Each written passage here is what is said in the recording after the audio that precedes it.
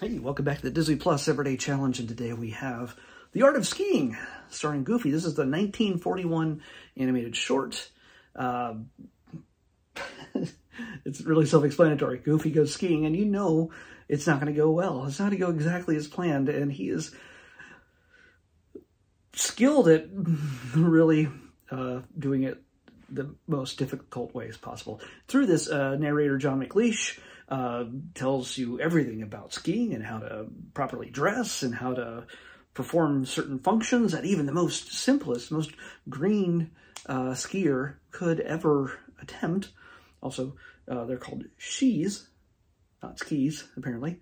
I'm not a skier, so that's something on me, but either way, maybe that's changed since 1941. I have no idea. Skiers, shears, I don't know. Maybe tell me in the comments. But yeah, wackiness ensues, and yeah, of course it's Goofy. But then, strangely enough, John McLeish is the only voice you hear in this other than a yodeler, which is, I think, Hannes Schroll or something, Scholl. So there's yodeling in this, but there's no voice for Goofy. He makes no noise whatsoever, as far as I can tell, at least not classic Goofy noises. So yeah, that's pretty much all I can tell you.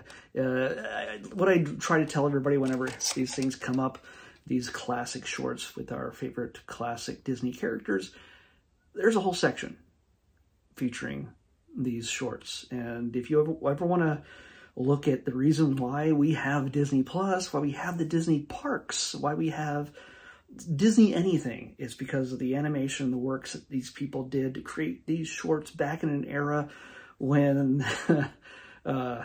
the world was not exactly a wonderful place, and it brought a lot of joy to people back home and abroad, and sometimes they were lucky enough to see some of these things overseas when they're out fighting a war. So yeah, this is probably one of those shorts that probably got played a lot of times and got lots of laughs from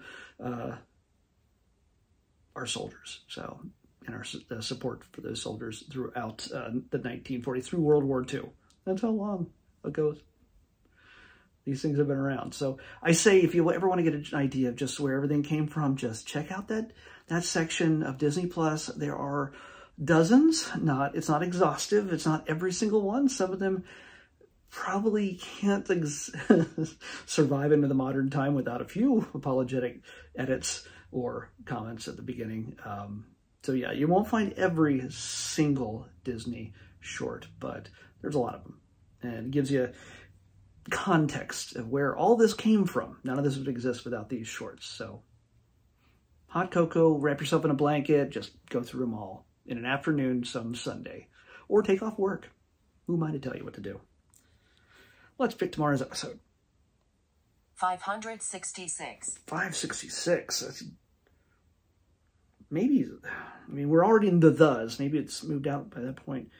No, yeah, we're definitely past that. 566. Oh, I'm going to make sure it's not 556. I get dyslexic sometimes when it comes to numbers. 566 is very much toward the end of the list. So yeah, we're in the X's. In fact, we have the first X named title in this list. And can you imagine what might be on Disney Plus? It's cold in here. It starts with an X. Well, we got a Marvel film, but it's not the MCU film. Of course, it's an X-Men film. And in fact, we haven't seen the first one yet. We've seen Logan, we've seen all the Wolverines so far, but we haven't seen any of the classic X-Men films, like the first three. So we're going to actually start with the second one, with X2, X-Men United. I have an opinion. I have many about Marvel films, about X-Men. I'm an old school X-Men fan. So, X-Men fan. So yeah, we'll talk about it tomorrow. X2, X-Men United on the next Disney Plus Everyday Challenge. I'll see you back here tomorrow with that. Bye.